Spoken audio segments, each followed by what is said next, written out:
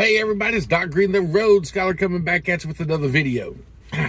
Got my little digital addiction hat going on. Yep, I'm selling, but anyway. Guys, I know I've been talking a lot about political stuff and everything as far as fuel shortages go and everything, and I really don't like getting into politics a lot, so I'm going to drive this one back to a trucking type of video so that people can get a better understanding of truck driving out here and everything. And yeah, I'm still to be honest with you, I'm still going to talk about political stuff every once in a while on my page because it affects us directly as truck drivers. The last one I did was about fuel shortage, explaining why it's really not as bad as the media is making it out to be.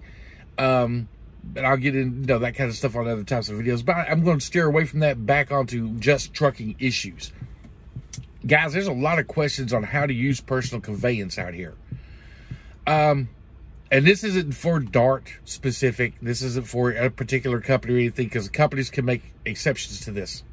But I do want to explain some of the rules of personal conveyance, because a lot of drivers don't understand. A lot of the safety people, when I say safety, I'm talking about DOT officers and stuff, don't understand. A lot of the safety people at certain companies don't even understand the rules. They think they do. They went to a class a couple of years ago, and the rules have changed since then, and they don't really understand them. So I'm going to go over 4 things you can use personal conveyance for that we know of. That's in black and white. It's in writing. FMCSA documents. You can go Google them. But here are the 4 times you can use personal conveyance. And I'm going to give you some examples of them. The first one is if you're in the sleeper berth, off duty, whatever, your rest break, you're on your 30-minute rest break or whatever, you can use personal conveyance. Now, I'm not saying you could break your sleeper berth, because you got to spend at least 8 hours or 2 hours if you're going to break it, or 10 hours in sleeper berth to get a reset or whatever. But you can, as long as you get those qualifications for the sleeper berth in, if you're off duty, or you're on a 30-minute break, or you're in the sleeper berth terminal and everything, and you want to go to get something to eat, like a restaurant or entertainment, if you want to go see a movie, or you want to go play slot machines, or you want to go whatever you do for entertainment, you can use personal conveyance for that. Let me say that again. If you're on a break or you're off duty, you can use personal conveyance and use your truck to go to restaurant or entertainment. I'm not saying you can use your personal conveyance to go take your truck to a maintenance shop to get something fixed. Well, I'm off today. I'm going to run my truck up here to go get fixed. Because that way, whenever I go back on, I got my full 70 back. No, you can't do that. That if you're doing something to maintain the truck or something, that is a work-related thing. You can only use it for going to a restaurant or entertainment. That's the first reason. Number 2, a way to use it is if you're at a company terminal, loaded or not, and you're going to your home or place of residence.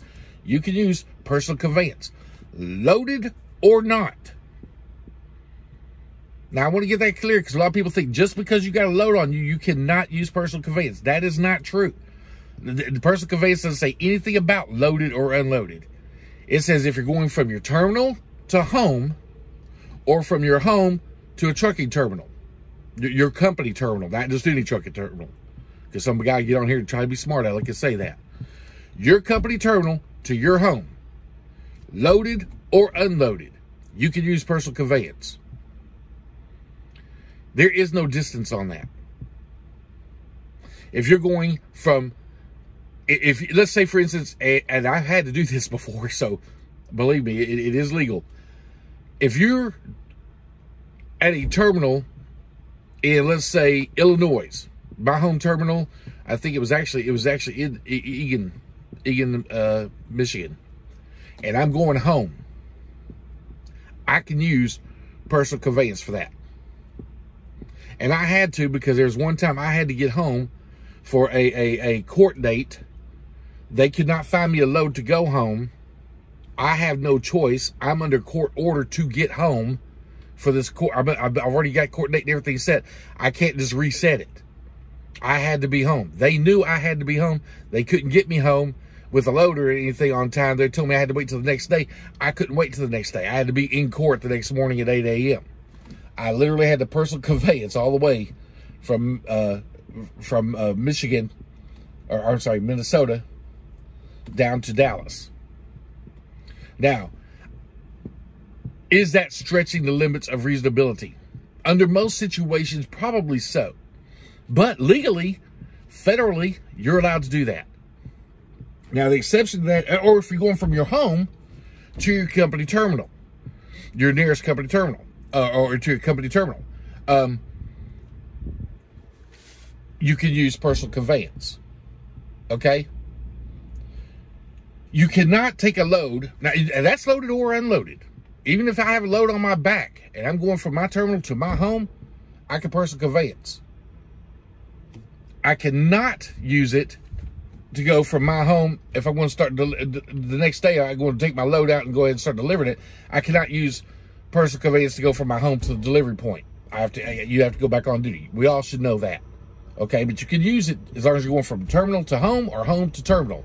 So if I'm going, let's say I'm in Lancaster, Texas, and I'm going home, and I got a loaded trailer. I live on some land, so I got a loaded trailer. DART doesn't allow this because you're not supposed to take loaded trailers home. But let's say you're with a company that does, or you have your own authority or whatever. You can go from your terminal to home with a loaded trailer. Next morning you wake up and now you're going to go to your delivery point, you're back on regular duty. If you're going to go from your terminal to home, and the next day you realize you got to go back to the terminal, the trailer's still loaded, you can still be on personal conveyance and go back to your terminal.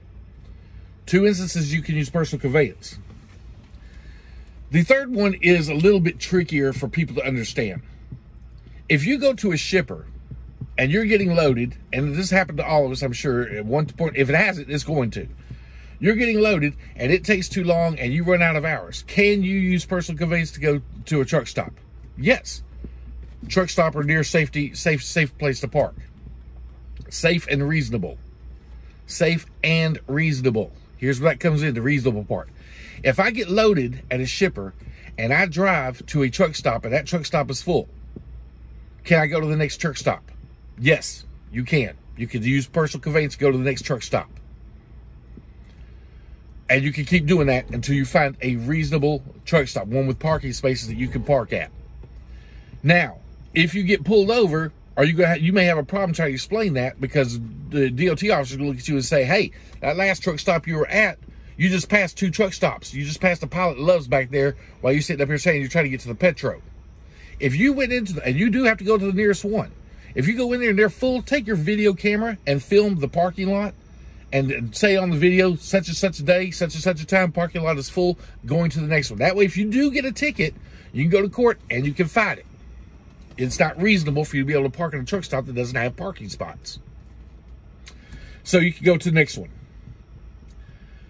That does not mean that you could go from a shipper. Let's say you still have hours. I go from a shipper down the road, I get to a truck stop and it's full, and now I'm almost out of hours.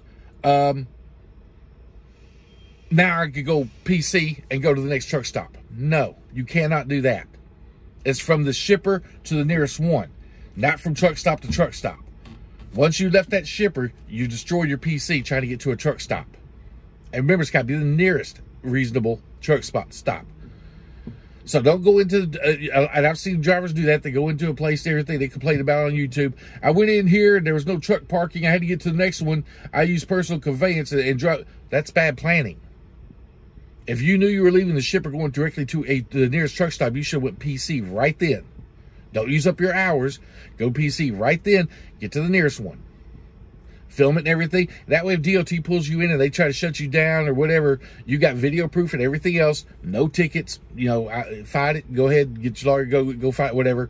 You'll win. That's in writing what it says. I can go from a shipper to the nearest and reasonable, safe and reasonable, the nearest safe and reasonable parking. Now, another one that you'd use back up to personal conveyance, you can also use it to go from a drop yard home, a trailer drop yard to your home, or your home to a trailer drop yard, which means that, remember I said terminal earlier? You can also do it for trailer drop yard or trailer drop lot. That means if you go somewhere and you take your trailer in, and let's say you're taking it to, I don't know, you're dropping a trailer, Walmart, and your house is like 35, 40 miles away. You can drop that trailer, go on personal conveyance from there, and go home. And you can use personal conveyance from there to go home, back up to that trailer spot the next day to get another trailer or the one you dropped, whatever. Here's how you're going to have to prove that, though. They're going to say, well, how do we know you dropped your trailer there? That's what the log is for. Whenever you go into a place and you go, I dropped this trailer here and I picked up this trailer here, that makes it a drop trailer, a trailer drop lot. You dropped one trailer, you picked up another one. You dropped one, you bobtailed out. You know what I'm saying? That's a trailer drop lot. Now, if you go into a yard and you go, let's say you're driving trailer number 1, and your book shows I had trailer number 1, and when I left, I had trailer number 2. That's a drop lot. You dropped one, picked up another one. If you go in there, you got trailer number 1, you come out, you got trailer number 1. That's not a drop lot. You're just getting loaded. You can't personal conveyance out of there. It has to be a drop lot, trailer drop lot.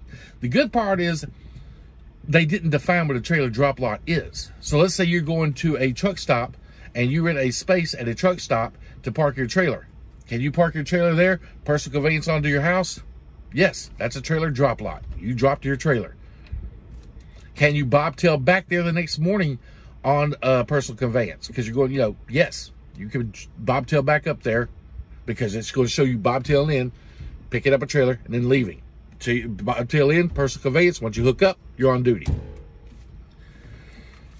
The fourth reason that you can do a personal conveyance is if a safety official instructs you to move.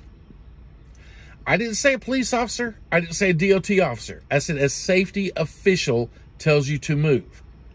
Now, what that means, if you're let's say you're on a yard somewhere, and you parked, and the security comes along and tells you got to move to the other side of the building. Hey, can you move around there? You're gonna have to, go leave or go to a nearest truck stop. You gotta leave our yard. Can you use personal conveyance? Yes.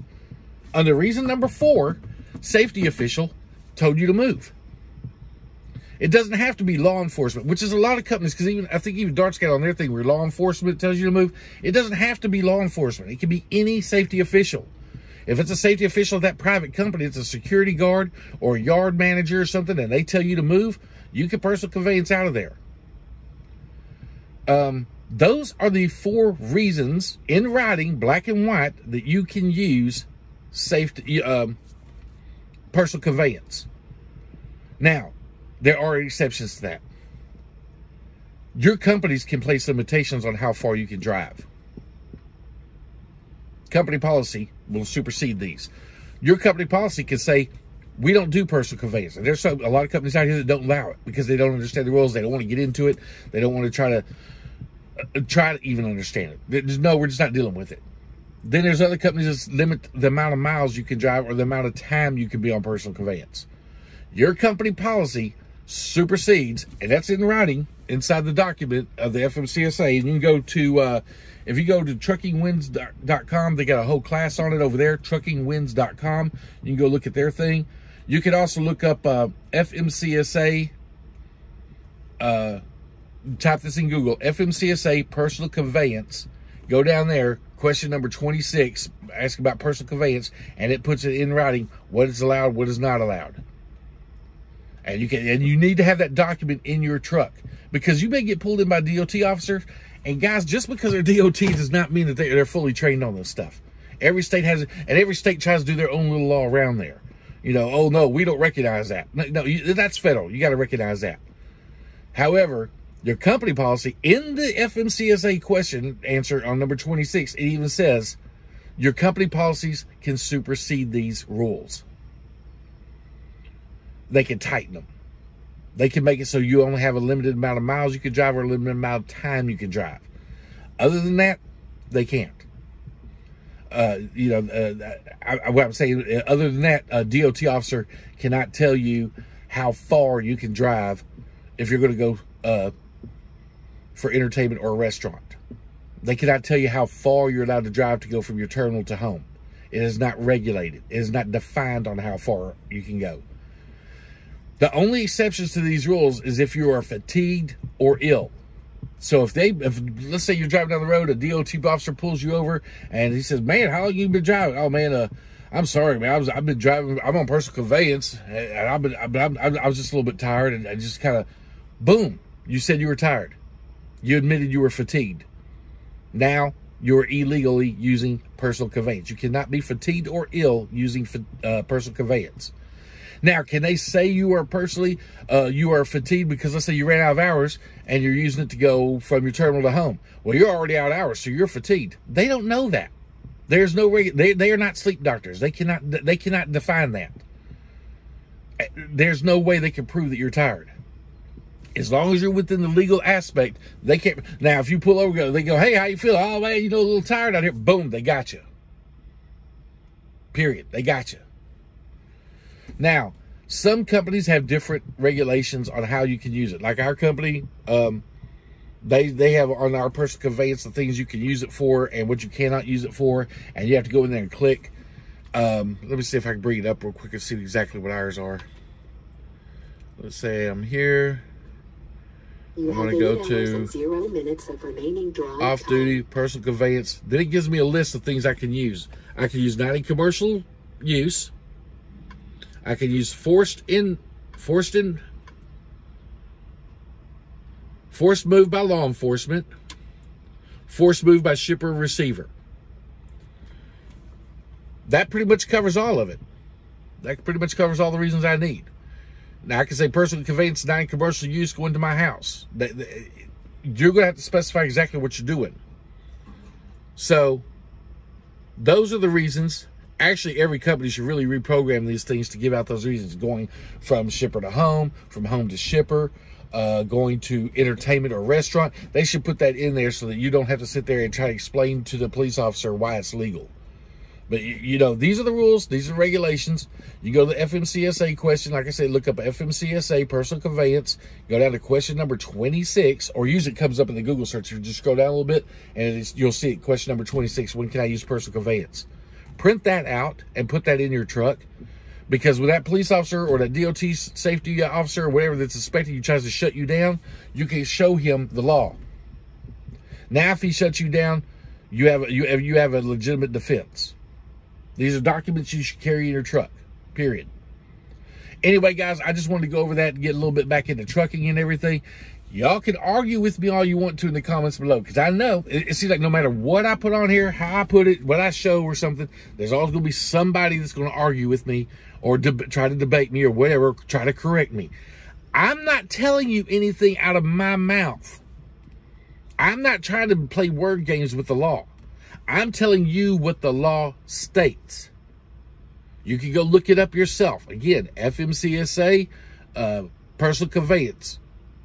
Google it, go down, you'll see a little question number 26 that tells you exactly when you could. I'm just using the words that they use, almost verbally, almost specifically copying their words. You know, I might be adding in a little here's, there's, or whatever's to it, but that's the law. So you can argue with me all you want to. For you guys, I get them every time I put anything. I don't know what it is. I don't know why. But you can argue with it all you want to. I'm just telling you what FMCSA said. I'm telling you what the document says. I'm telling you what the paperwork says. I'm telling you what they got in their law books or their rule books. And you can argue it all you want to. That's their rules. It's in black and white. Put it in your truck. And that way, because you may get it, you know, you get some, you guys, we all know, we got DOT officers out here that are well-trained, and we got some that are not so well-trained. Some of these guys I don't think have updated. They may get a little memo or something that someone else interpreted for them, and they're trying to put out here. That doesn't make it right. Anyway, guys, I'm gone. Y'all have a good one.